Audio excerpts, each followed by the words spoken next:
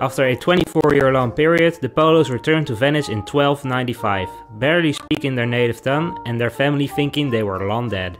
At that time, Venice was at war with Genoa, and in 1298 Marco financed his own war galley to participate in this war.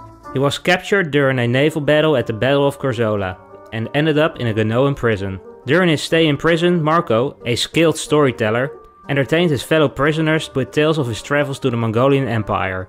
One of his cellmates, Rusticello da Pisa, wrote down these stories, and the result of these tales became known as the Travels of Marco Polo, and became Europe's primary source of information about China until the 19th century. In 1299, Genoa and Venice declared peace, and Marco was released from prison and returned to Venice. He married Donata Badur the following year and had 3 daughters with her, Fantina, Bellella and Moretta.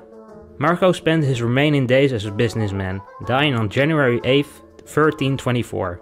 On his deathbed, many people asked Marco if all the tales from his book were indeed reality.